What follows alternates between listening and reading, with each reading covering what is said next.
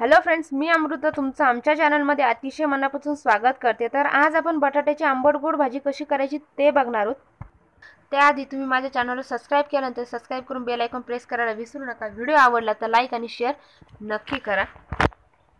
तर इथे मी बटाटे जे आहेत ते उकडून घेतलेले आहेत आणि त्याच्या साली मी ते काढून घेतलेल्या आहेत। तर मी याच्या अशा पद्धतीने फोडी करून घेतलेल्या आहेत चाकूने। धनेपूड घेतलेली आहे। चिंच जी आहे ती मी भिजत घातली होती 1 तास। तर चिंचेचा कोळ इथं काढून घेतलेला आहे। गूळ, जिरे, मोहरी, लाल तिखट, हळद आणि मीठ। इथे कांदा घेतलेला आहे, साधारण एक मोठा कांदा घेतलेला आहे। अद्रक घेतलेली आहे मी आणि कढीपत्ता घेतलेला आहे। तर आता आपण साहित्य आता बघितलं तर आता कृतीमध्ये सगळ्यात आधी गॅसवरती तेल टाकायचं आहे। साधारण 1 मोठा चमचा मी यात तेल टाकते आहे। तेल तापलं की त्यात आपल्याला जिरे आणि मोहरी टाकून घ्यायची आहे। तर जिरे आणि मोहरी चांगली तडतडलेली आहे। इथे एक मोठा कांदा मी चिरून घेतलेला आहे, तो आता आपल्याला परतून घ्यायचा आहे। तर खूप वेळेस आपला कांदा जो आहे तो लवकर परतला जात नाही, तर त्यासाठी एक टीप आहे। तर कांदा परतायच्या वेळेस त्यामध्ये आपल्याला एक मीठ टाकून घ्यायचं आहे। चवीपुरतं यात आपल्याला मीठ टाकून घ्यायचं आहे।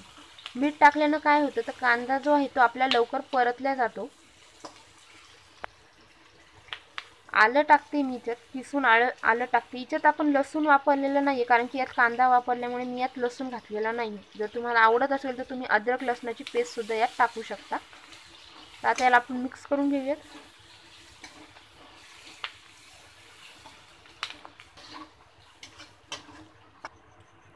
तर ॲक्च्युली मी फोडणीमध्ये कढीपत्ता टाकायचा विसरले, तर आता आपण यात कढीपत्ता टाकून घेऊ। इथे कढीपत्ता मी स्वच्छ धुवून घेतलेला आहे।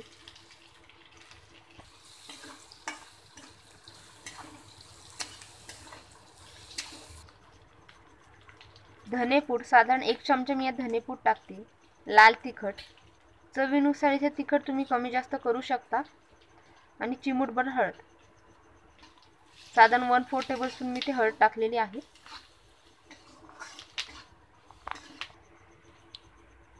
तर कांदा आपला व्यवस्थित परतल्यानंतर आपण या सगळे मसाले ॲड केले। तर आता इथे चिंचेचा कोळ टाकते आहे मी। चिंच 1 तास भिजू घालून त्याचा कोळ काढून आपल्याला ते पाणी यात टाकायचं आहे।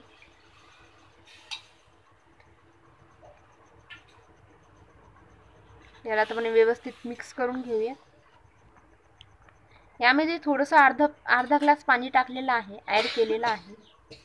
तर आता आपल्याला याला उकळी येऊ द्यायची आहे। नंतर आपल्याला त्यात बटाटे टाकायचे आहेत। जर तुम्हाला चिंचेचा कोळ नंतर टाकायचा असेल, म्हणजे तुम्ही फोडणीमध्ये आधी बटाटे टाकू शकता किंवा नंतर त्यात चिंचेचा कोळ टाकू शकता। तर इथे गूळ टाकते आहे मी, चवीनुसार गूळ तुम्ही टाकू शकता। साधारण मी इथे 1 वाटी गूळ टाकलेला आहे।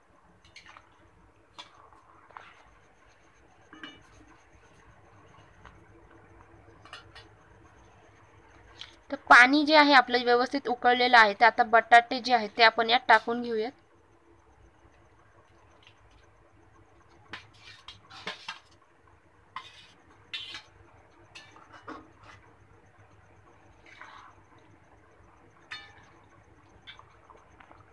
तर बटाटे जे आहे आता पाणी जे आहे ते उकळलेले तुम्ही बघू शकता, एकदम मस्त तरी आलेली आहे आपल्या भाजीवर। तरी आपण यामध्ये फक्त 1 चमचा तेल वापरलेलं आहे, तरी एकदम मस्त भाजी जी आहे ती आपली दिसते आहे। मी बटाटे फोडणीमध्ये यासाठी घातलेले नाहीयेत की कारण त्याचा खूप ठसका उठतो, त्यामुळे मी त्यात बटाटे जे आहे ते फोडणीत टाकलेले नाहीयेत। आधी चिंचेचं पाणी टाकून नंतरच मी त्यात बटाटे टाकलेले आहेत। तर तुम्ही बघू शकता आपली भाजी जी आहे ती इथे एकदम मस्त तयार आहे। भाकरीसोबत कशासोबत तुम्ही खाऊ शकता। व्हिडिओ आवडला तर लाईक आणि शेअर करायला विसरू नका। अशा छान छान रेसिपीसाठी अमृता रेसिपी चॅनलला सबस्क्राईब करा। थँक्यू।